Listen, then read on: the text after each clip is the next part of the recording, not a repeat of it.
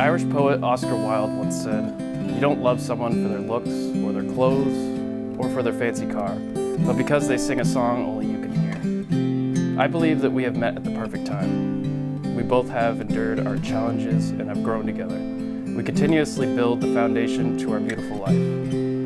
I won't admit that I am a superstitious person, but I am a little stitious. Every time the clock strikes 11:11, I have an eyelash that falls out, or I am saying a prayer. I always think of the same thing that I want. I wish for a beautiful life together filled with adventure, love, and family. Because I got to say, so I'm in love with you. What are we gonna do? So I'm in love with you. What are we gonna do now?